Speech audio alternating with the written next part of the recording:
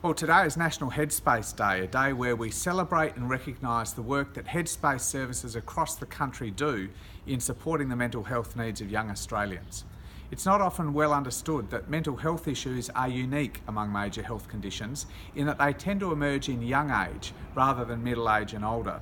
Indeed, fully 2/3 of all mental health conditions have emerged before a person is aged 21 and 3/4 before they're aged 25. In the past though, we just expected people to go and visit mum and dad's GP for help, and unsurprisingly, too many young Australians didn't do that. Headspace is a service designed to make young people feel comfortable accessing the support that they need to manage their mental health issues and build the lives we all want them to build.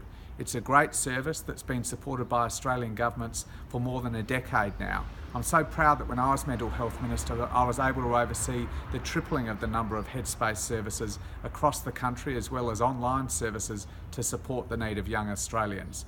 Congratulations to all of the work that people involved in Headspace services do. They've delivered millions of services to young Australians and they're making a real difference.